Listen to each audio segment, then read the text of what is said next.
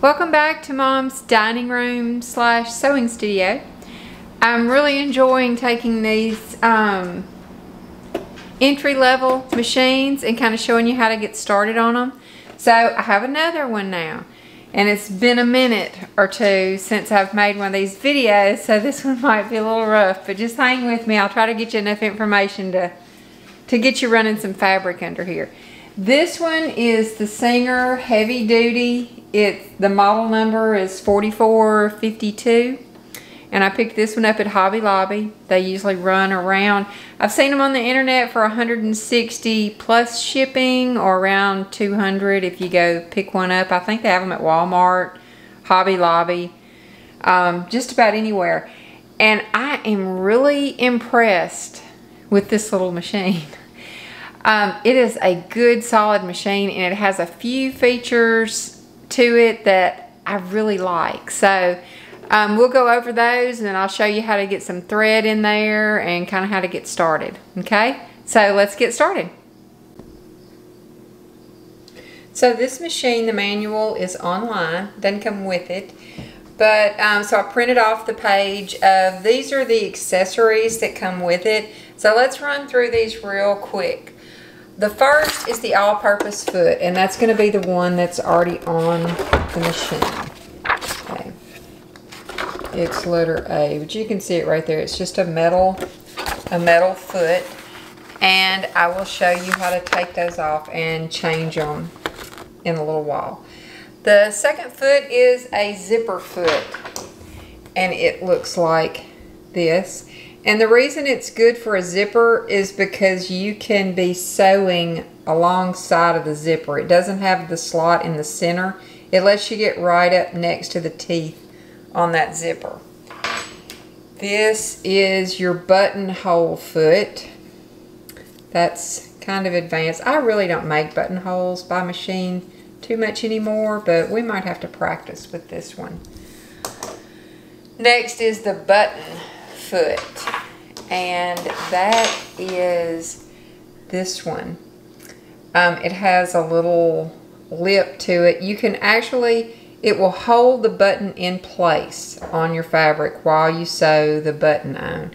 Once again, that's another place where I don't sew a lot of buttons, and usually doing it by hand works good. But that, you know, it's kind of a neat thing if you want to make a lot of shirts or something with buttons on it. The next one is your non-stick foot, and it's white. The bottom of it is just really slick. So if you're sewing any kind of fabric that you're getting some drag with, you can switch to this foot, and that'll make it slide through there a lot more easily. This is the thing that really one of the things that really impressed me. This comes with a walking foot. And this is what it looks like. And what this does is it grabs your fabric from the top and it pulls it through at the same time on your machine. And this is getting a little bit in depth here. On this machine, there are these feed dogs right under there. That's what pulls the fabric through the machine as you sew. It's continually pulling it. Well, if you're sewing a lot of different layers, sometimes the bottom gets pulled through a lot faster than the top, and it's uneven. But you put this on there, and it's going to pull the top as well, these little grippers. I don't know if you can see the teeth on there. But they grip the fabric, and they pull the top through at the same pace as the bottom. So, that's pretty awesome. There is... This little thing is in there also, and it goes along with this. This is a little bit different from the one that I'm used to using. I think you're going to put this through the top thing. But you can set this at a distance, like if you want an inch between the edge of your fabric and where you're sewing. And this is like a seam guide, mainly for quilting. Let's see what else. We have a clearance plate. You use this when if you're sewing like some jeans and you're coming up on a really thick seam, you can put this underneath here and it kind of bridges the gap there and lets you sew smoothly over a seam. We'll look at how that's used later. I've actually never had one of those included in a machine. So that's a nice little extra. You have two different packages of needles here. Now, needles have a size. You can see there, this is the 116. The reason there's two numbers is one is a European size, that's what they use in Europe, and the other number, the 16, is the American size. So, you have some 16s and you have some 14s. And you're probably thinking, well, which one do I want? You can find a needle chart on the internet pretty simply. Just to learn, you know, these needles are going to be fine just to practice with. In fact, it came with a needle already in it, so we're just going to practice with that. But here's the different kind of things you're looking at. What type of fabric are you using? You know, a lightweight, a medium weight, or a heavy weight like denim or leather or something like that. Now there's two different kinds of points, a regular and a ball point. Your regular one is very sharp so that it pierces through it, you know, really well. The ball point is a rounded point and it keeps from snagging or tearing any of the threads. And I like this chart because it, you know, kind of gives you some examples of the different types of fabric that would work well. And then your needle size. Now if you notice, as the numbers get larger, the fabric gets thicker. So the larger the needle, the larger the shaft of the needle is going to be, the stronger it is. So, so that's something to look at. And like I said, these are the kind of things you will refine as you keep on sewing. But for right now, we're just going to use the needle that's in it. And that's going to be fine to practice. Now, let's see, what else do we have? A seam ripper and a brush. The brush is for cleaning out, like under the bobbin where lint gets and stuff like that. Now, your seam ripper is right here. This is extremely sharp. It is very easy to pierce yourself with this, so please be very careful with this. Don't ever put it in your mouth. I've seen people do some really weird things with these. Please be careful with this. Don't ever leave it laying around without having it, you know, snuggling in here. Don't let any kid, you know, small kids get the brush because they'll pull this out and you can do some damage with it. I'm not kidding. It's very sharp. It's very sharp in here. So quite a little dangerous tool there. You have two different spool holders, a very small one and a large one, and we'll look at those when to use those two things. You have some bobbins. Now, every machine uses a different size bobbin. I think these are 15s. Well, I'm sure we'll run across that, but I mean, you have 4, I think, came with it, so you have plenty.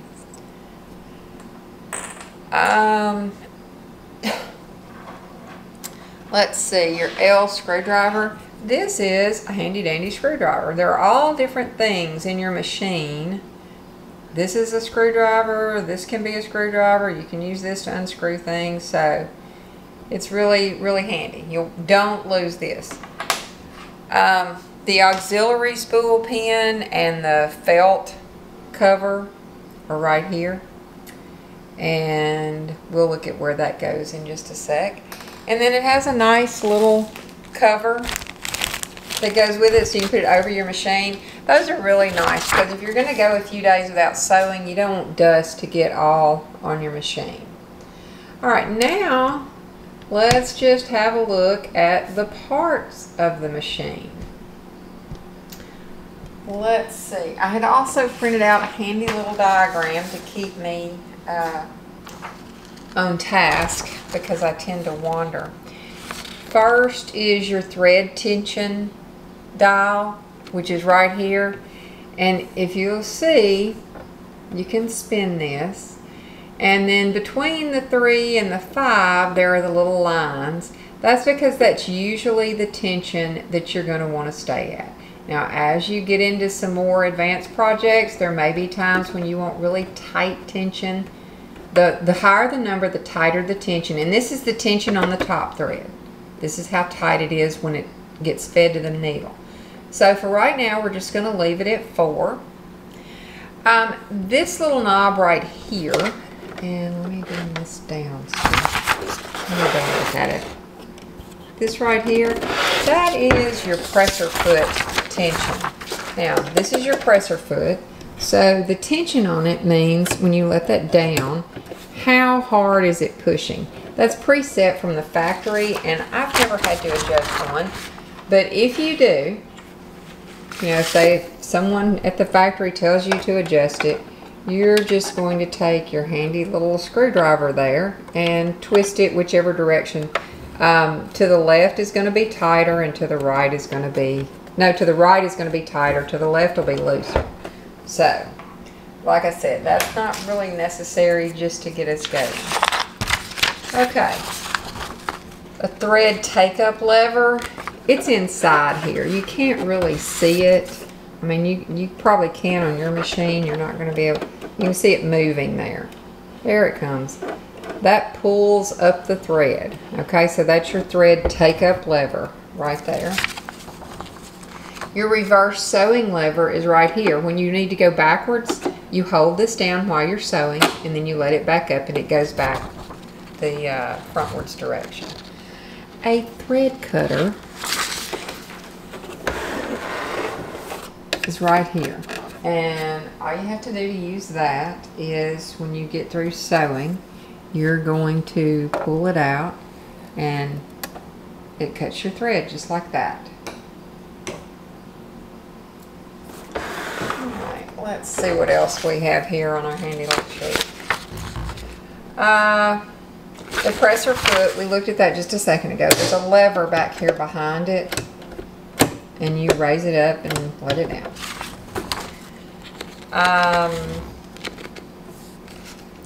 A needle plate cover, that's right here. You can also, and you will have to take this off sometimes. Ever so often you can take this off and use your little brush and clean out from under there, because it gets lint from the fabric and from the thread. Lint gets back up in here, and it can make you get these little nests of thread when you're sewing. So what you'll do is you just take your little, it's going to use this end, you just unscrew it and pop it up, and then you clean it out and put it back down. It's not going to be a big deal. There's a removable extension table here. This was a really nice feature that I liked about this machine as well. First of all, the little table, it has a storage thing under there, so you can put all your accessories in that.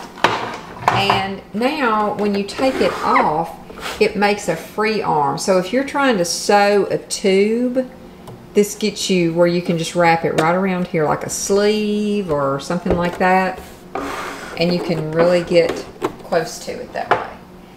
And then if you're sewing something flat, you put your bed back on, snap it in, you have a nice flat surface to sew on. 3 needle position dial. This was pretty handy. It is number 9. Now that's right here. Let me see if I can get you a little bit better view. Alright, so it's in the center. If you turn it to the left, you'll see this slides the needle over that way, and then this is going to be your far right position. And yeah, you will use this pretty regularly. That's a pretty handy thing, as you will see. Just to be able to move your needle over 1/8 of an inch is, you know, going to be handy for certain things. The bobbin stopper is right here. This doesn't move. Oops. It is going to help your bobbin. Sorry about all that bouncing. This right here, it doesn't move, but it will stop your bobbin from winding when it gets full. The stitch width dial is right here. Now this is how wide the stitch is when you're using a zigzag. And you see the little picture there. That's when you're going to use it, is when you're doing a zigzag. So if you want a really wide zigzag that goes like this, you're going to use a high number. If you just need a little tiny one, width-wise, like up to down, peak to peak. All right. Now, your stitch length is right here, okay? And this marking right here is a buttonhole. So when you're doing a buttonhole, as we'll see later, you're going to have it right here. For the most part, though, I leave mine on about 3, okay? That's going to give you a straight stitch. Now, if you're doing the zigzag, what this is going to do, the stitch length will tell you how close are your peaks. This one tells you how far from peak to peak, up and down. This one is going to be like if you're doing a buttonhole, you're going to want your stitch length set really close together. That's why it's in here, because you want those stitches to be right next to each other. But if you're doing a decorative stitch or something, you might want to be able to see the triangles, the up and down, okay? Now the pattern selector dial is down here, and if you will notice, some are in black, or your buttonhole. Then you have a red, a blue, and a black. This one dial can give you 3 different things. So if you're on the 0 to 4, you're going to get all the black stitches. Now, if I move this around to the blue S1, then I get the choices of all the blue ones. So you're looking at the center pattern. That's what it's going to sew. If I move it to the S2, it's going to sew any of these red designs. So that's how they give you 3 times as many stitches with only this many dials. Okay, so let's go back to 3. I'm going to turn it back here so I'm set for a straight stitch at 3. Okay. The automatic threader, it doesn't thread the whole thing automatically, but this is this doesn't come on a lot of the beginner machines, and I really like that, but you know, I'm a little older and my eyes are not as clear, and when we thread the machine I'll show you more, but it comes through there. It's got a little hook, and it puts the hook through the eye of that needle and pulls the thread right through the eye, so you don't have to sit there and keep stabbing at it. Then we have the one-step buttonhole lever, which is right down under here. You pull this down, and that's what makes your machine start making buttonholes. So, if you notice it's doing funny things, this should be up anytime you're doing regular sewing. So, if you see that thing hanging down and you're just trying to sew a seam, push it back up, because you're not doing a buttonhole right now. Okay. So that's the accessories and that's the parts. So let me reposition the camera here and we will figure out how to wind a bobbin first, okay?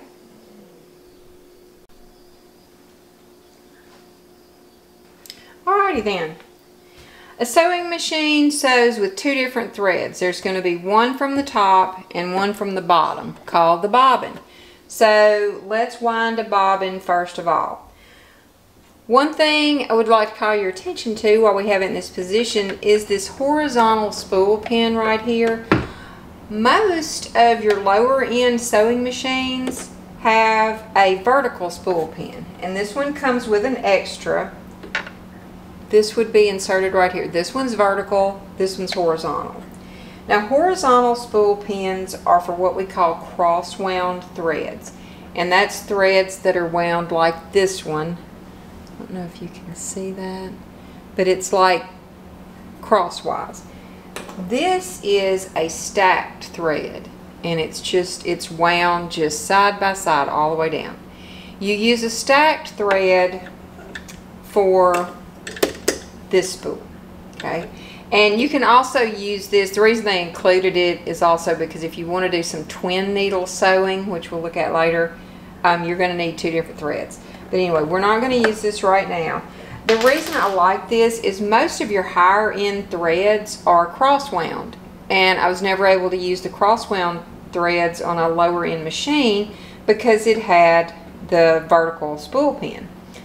And I mean, this thread is not bad. It's just Coates & Clark from Walmart. It's fine. It is a little bit linty, and by that I mean you have to clean your machine out a lot more because it sheds that lint into the machine. So these are your better threads. So I was really excited to see this kind of spool pin. Anyway, we're going to put this on. Now, if you don't have something down here to stop it, this is just going to pull right off here. That's where these two little things come in handy. Now, this one, you want to use one as close to the size of your thing as possible. So we're not going to use this big one because that's overkill. We're going to take, oops, the smaller one and just insert it just like that. And that will hold that on. Now, you're going to use two different threading diagrams with this. You're going to have one when you're sewing and one when you're winding a bobbin. So this is what you do with the bobbin. First, you're going to come over here under number 1 and pull it till you feel it pop into the guide there. Okay? We're going to come under here. Alright. Now, we're going to go around this little metal thing, and if you look right here, you can see your diagram. It's showing you come to this side first, and what I do is I hold this thread down right here. I'm holding it down with my finger, and then oops, come around and pull that pretty tight because you want it to go, you see this little round thing that pops up? You want it to go in between this thing and this round bottom plate, but don't go under that. Go in between these. Okay? Alright, then we're going to pull over here so that we can reach the bobbin pin. Now, your clear bobbin, it has a little hole right here. So you're going to want to take your thread and go in between there and then come right up, right out the top hole. And then, oops, we're going to come over here and just snap it down on there and then pop that in place. When you pop this in place like this, what it does is it disengages the needle. So your needle is not going to be going up and down while you're winding a bobbin. Alright, now I'm trying to do this standing up with a camera between me and the machine. So I'm going to put my presser foot up here on the table. And, okay, the next thing you need to do is turn the machine on. There's a button over here on the side, right there. You just pop it on and you will see the light comes on. And that brings up a point. Don't ever fool with your machine with it turned on, because these machines don't have a sensor. They don't know when your finger is under the needle. If you press the presser foot accidentally or intentionally, or your dog steps on it or whatever, and your finger is under the needle, it will sew your finger. And that's just the way it is. So don't be scared of it, but do be careful. Alright, so let's start winding the bobbin. And see, this machine, it is not playing. It's doing like 900 miles an hour. Alright, I usually stop about right here and snip the thread that's sticking out, because it's going to hold on now, and then continue to wind. And you see it's filling up the bobbin, and I'll tell you, this machine winds one of the prettier bobbins that I've ever seen, even on a higher end machine. It's all level. A lot of the cheaper machines, it'll like stack up on the bottom, and then you know, you can still sew like that, but it gives you an uneven tension. So now watch what's going to happen. As the thread fills up, it's going to start pushing the this post away from the holder.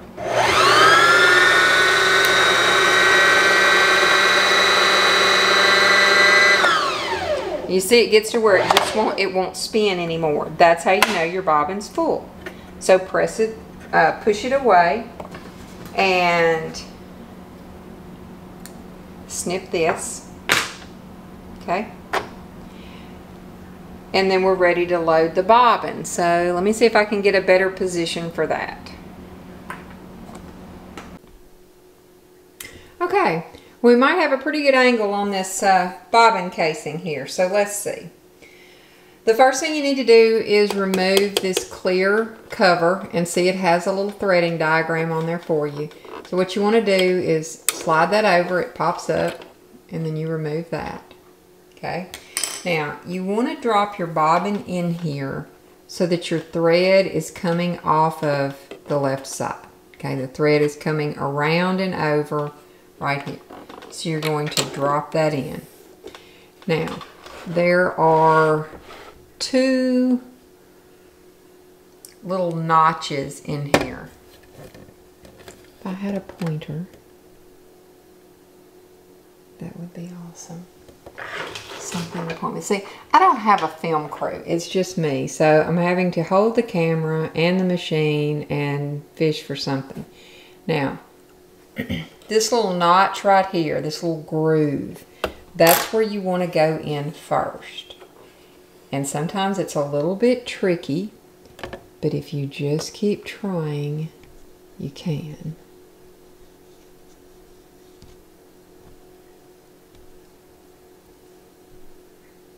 Okay, so pull it to the right and then go back towards the left and make sure that thread gets caught in there, okay?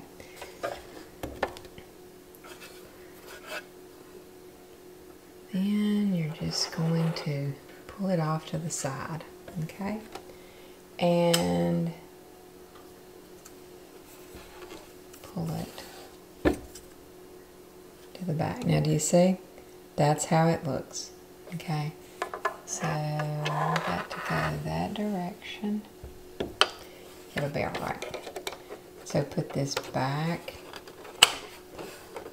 Okay, so just snap that in there. Now the next thing is to load the thread, the upper thread. So once again, let me reposition the machine and the camera and I'll get back with you. Okay, so now we're ready to start having a little bit of fun. Let's load up the top thread. Now this is how it was left from when we got finished winding the bobbin. So what I want you to do is take this off of this spool. If you want to pull it all out and start over, that's a good choice. That way you'll see exactly, you know, how to do the whole thing. But what we're going to do is we have our thread on here, we have our spool holder, and it tells you 1, 2, 3 just how to do this. So just follow along. The first thing we're going to do is go under this number 1 and make sure it pops down in here really well. Sometimes you can hold your finger on this. We're still going to go under the number 2 again. All right. Now, here's the number 3. Let me adjust this just a little. Okay. Now, there's your number 3. So, and be sure at this point, when you start loading your thread, your presser foot should be up, in the up position, right? It should not be down. And that's because there's a tension dial in here, and when the presser foot is down, that tension dial is squeezed shut. So sometimes the thread won't get in there well. In order to load it right, put your presser foot up for the whole first part of the threading. Now there is a point where we're going to put it down, but to get a good tension, it's important that you have this foot in the up position. Okay, so now we are through the number 2 guide. We're going to lay it down into this channel marked number 3. Now down here at the bottom you can see there's a little U-turn sign with a 4. So we're going to come up to the 4 And then up here on the top, you see we're going to wrap around for number 5. So now we've come around. And we're going back down this next channel where it says number 6. Okay? Now I'm going to hold off right there and let me get a better angle. I'm going to prop the machine up. Maybe it won't fall over. Okay. Now the next part is a little bit fiddly.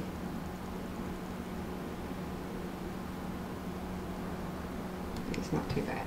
Alright. You see where we've come through the channel that's marked 6. Alright, this plate right here, you're going to push that thread back on the top and then let it fall into a little notch back in the back and then pull it right back to the front. Okay? Now your next guide is way back here. It's like on top of the needle. Okay? It's just a very little slit on the right hand side, and sometimes it is kind of hard to get it back in there, but it can be done. Sometimes what I do is pull the thread to the left, slip it in there, and then come down and around like that. Okay? Now we're ready to thread the needle. At this point, it's usually easier if you let the presser foot down. Okay? That will give you some tension on it, but you want the presser foot up while you're threading it at least through channel 3. But after that point, you can let your presser foot down. Now all we need to do is get the thread through the eye of the needle. Now you can poke it through there if you want to, but once you get used to using these needle threaders, you're going to love this. Pull this bar down and then you'll see it comes. What's going to happen is a little hook goes right through the needle. Come over to this hook here. Slip it under there. And it does take a little bit of practice. When I first started using it, I hated it. But now that I've gotten faster at it, we're going to pull that off. We're going to snip it off. And now we have a normal size thread. And we have our bobbin. Okay? So to get ready to sew, what we need to do now is pull up the bobbin thread. Take the top thread in between your thumb and forefinger and hold it out to the side with a little bit of pressure to it. You want it taut. Now take the hand wheel over here on the left.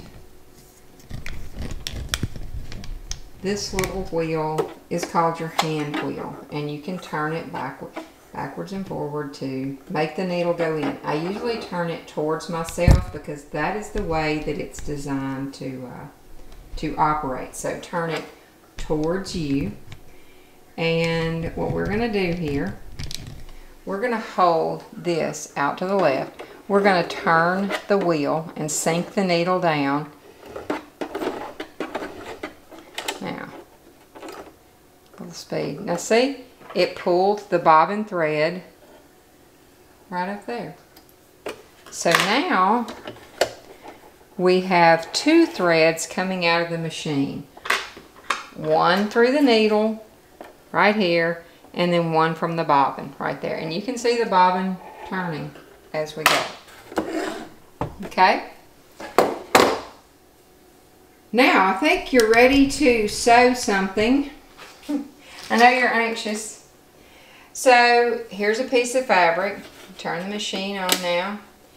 And what you're going to do, there's little lines here in your feed dog plate. This is for your seam allowance. Like your pattern will say a 1/2 inch seam allowance or a 1/4 inch seam allowance, whichever. You line the edge of the fabric up with whichever seam allowance you want, and that's the distance from the needle. this is one of the handiest little tools that I have for sewing, believe it or not. It's one of those little dollar tools from Walmart or Dollar Tree or whatever, but it's a really soft spatula thing. Because there's so many times when it's tempting to put your finger right under here when you're trying to hold some fabric down or do something close. And that's a good way to get your finger sewn. So this is what I use. It keeps me from sticking my finger into there. You're going to put your fabric under there, a little bit past the needle. Let the feed dog down. Now when you get ready to get started, hold your thread out to the side, okay, or to the back. Some people go to the back. Not tight, you're not yanking on it. You just don't want the thread to get sucked back under there. So for the first few stitches, you can just hold that, and then you can drop it, and then you're free to guide it right on through there. And when you get ready to stop, you raise the feed dog, you pull your fabric out from under here, and this is where that handy dandy thread cutter on the side, you snip your threads and you have it sewn. Now I am not a machine mechanic, I'm not a singer rep, I'm just someone who has sewn for a long time. If you have problems right off the bat, take all the thread out of the machine and rethread it, because that's usually, if you didn't raise your feed dog, your presser foot when you were going through channel 3, a lot of times it didn't get into those discs appropriately.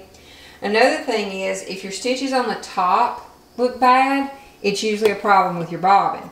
If your stitches on the bottom look bad, it's usually a problem with your top thread, so rethread that. If it's like crinkling your fabric like this, then this might be too tight, so you can loosen it up a little, you can tighten it up a little. You know, sewing is something you have to evolve into. You have to practice with it, but it is a lot of fun. I really love all these different, I'll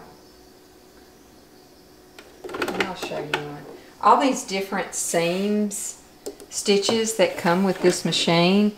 Some decorative ones. They're really kind of fun to play with. Let me just show you one. And then I will get some width to it.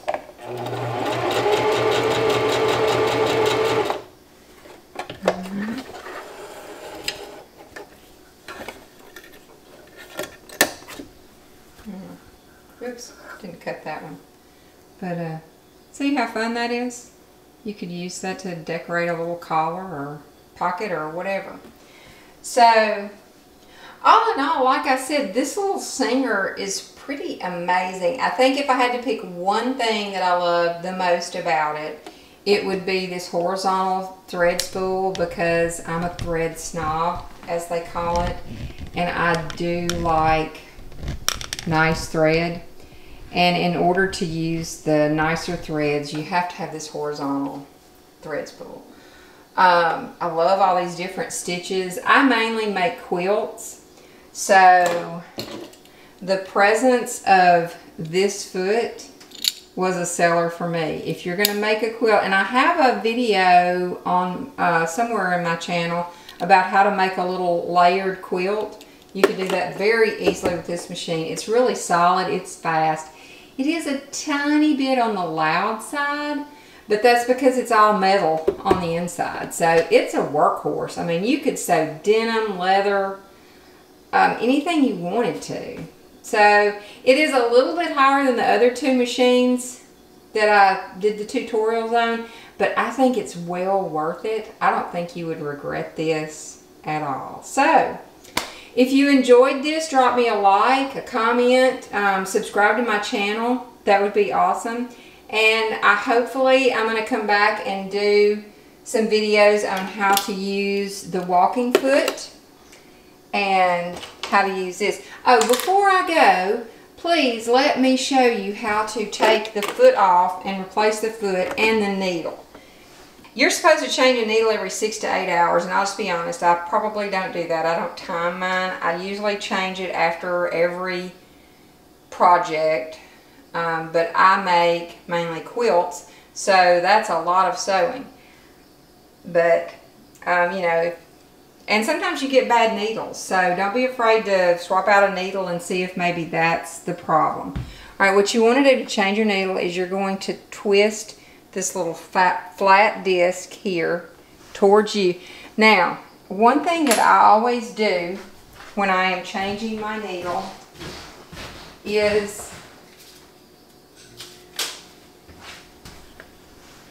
I always put a little sticky note under here, and that's to keep the needle from falling down into the guts of the machine, because there's holes there, and it will fall in there, and it takes forever to get it back out, and you must get it out because it can cause a problem. So hold on to the needle and twist this towards you, and the needle will just come right out. Okay, now let me snip this thread. Okay, so here's your needle. Now when you get ready to put your new needle in, if you can see here, this needle has a flat side and a round side. It's only going to fit up in here one way, with the flat side to the back. Okay, so flat side goes to the back, and that's the only way it's going to go all the way up in there. So when you get it up in there, then you just twist this away from you and you have a new needle. Okay, okay, now for the foot, these are just snap-on feet. Back behind here, let's see if I can turn it around now. You see this little thing? This little lever, when you pull it down, it's going to release your foot. Oh, and pull it up, I'm sorry. When you push it up, it's going to release your foot. Okay, so to replace the foot, you put it where the bar is going to fit right under that little notch right there. And then you lower the foot, and it pops in, and then when you pick it up, your foot's on there. Okay, that's all you have to do. So it's time for you to have some fun, get your machine threaded, and let me know what you think. See y'all later. Bye.